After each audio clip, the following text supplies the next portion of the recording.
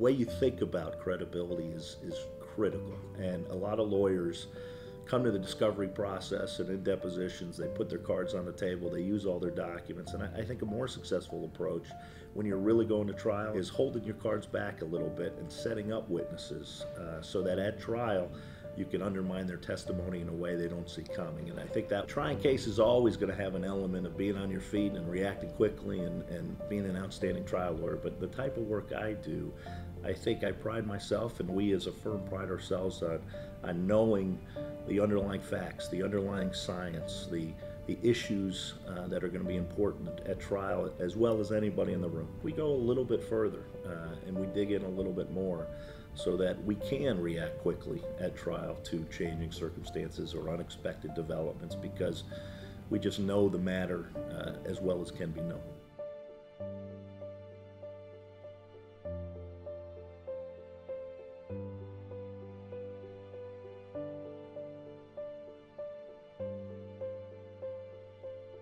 I secured a defense verdict for United Airlines at a bench trial in Chicago.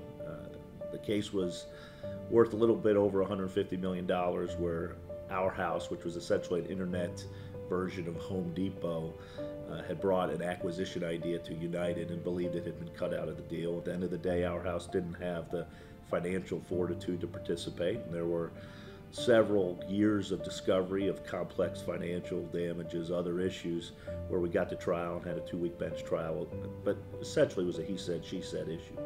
United's image and brand was at stake in the marketplace, and not unlike much of what I do a lot of product liability and mass tort work, and in those cases when a company's product is at issue and you have hundreds or thousands of people suggesting that that product didn't work the way it did or the company didn't act the way it did, a critical component of that litigation is making sure that you're doing everything you can to defend the reputation of the brand.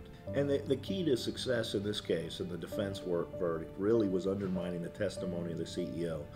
And we pushed him out on a limb, and once we got to trial we were very able to undermine his position and establish that he had no credibility. And once we established that he had no credibility, the other side's case fell apart. This case took 3 years to get from beginning to end, and that's a long time. And sometimes you think, when is it going to ever end? Where's the light at the end of the tunnel? Right? And it's essential to have trust, and the way you build that trust is through the depth of the relationship and keeping your client apprised of what's going on and making sure they have the faith in what you're doing and why you're doing it and how you're doing it. Another essential issue here in terms of winning or losing, I think, was the expert discovery and what happened with the experts at trial. And they had a financial academic. He had only been an academic. He hadn't done any trial work. And like Mike Tyson, the boxer, has said, everyone has a wonderful plan until you get punched right in the face. And this expert, who's used to controlling his field in his classroom where students aren't asking him questions, as soon as he got to stand at trial and you went after him pretty hard and undermined his testimony, he completely collapsed. When something unexpected happens at trial and you need to be ready to adapt quickly, and when you get punched in the face, you need to make sure that nobody thinks you got punched in the face and be smooth and react as if it was all expected all along. Winning or losing is often accomplished before you ever get to the courthouse steps, and you need to set up the arguments and the issues and the facts in a way that's going to position yourself to succeed at trial. And 3 years of discovery and all kinds of fights about the experts and what they can say and what they can't say, I think illustrated that as well as any, that we had won the case by the time we started the trial.